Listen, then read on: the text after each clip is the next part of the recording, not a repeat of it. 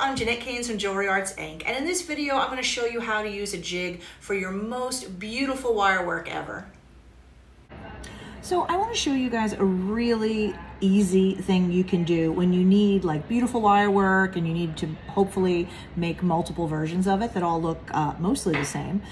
Something called a jig. All this is a piece of wood, and we've got a couple little finishing nails stuck in here.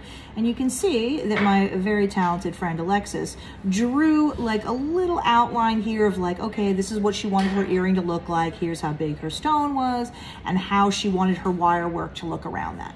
So you can see it fits right over it like that. And she used this to be able to make these gorgeous shapes right in here.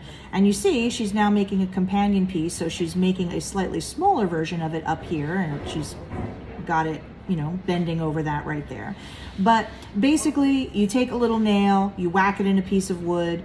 Usually what we do, we use little finishing nails that don't have a very big top on them anyway, like something like this. But we usually just use cutters and kind of trim off the little top so that you can slide your wire right down over it.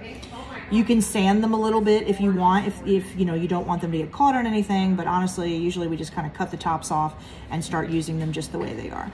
But you see how beautifully that works? And you can use this for making, I don't know, ear wires, pretty much anything that you want to make the same curve, you know, over and over, and you want it to be beautiful.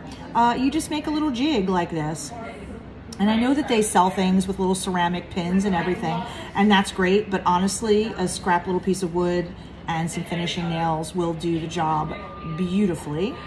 As you can see, this gorgeous earring that she made with it. So I'm also going to show you a close-up of the earring just so that you can see what the little curves look like. But this is just one of those things where you don't need fancy tools. All you need is like a little scrap wood and some nails, and you can make some gorgeous shapes, because you know it can be very tricky to get wire work to really look beautiful. And I mean, I find usually I have to practice a little bit with maybe a little copper wire or whatever and play around until I have a jig and my method to really get the curves to look the way that I want them to look. So I'm going to show you a little close-up of the earring and a close-up of the jig, but basically that's the tip. Just whack some nails into a piece of wood and then you can shape your wire around it. So here's a little closer view so you can see the little drawing that Alexis put on there and what she did, which is so beautiful. And you can see that it still fits right over it.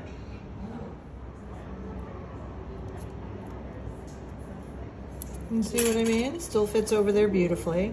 And then we just made this little additional one tonight because she's making like a companion piece to this that's a little bit smaller. So we just kind of moved the scale in just a little bit of the nails, and you can see she's shaping it around there. This is just a really easy, inexpensive method to be able to get beautiful shapes, which is not always so easy. So next time you're struggling trying to get some nice curves and get things to look the way you want, just think about using some finishing nails. So you see how beautifully this was laid out with her piece and the wires, and now she can make pieces to match all day long.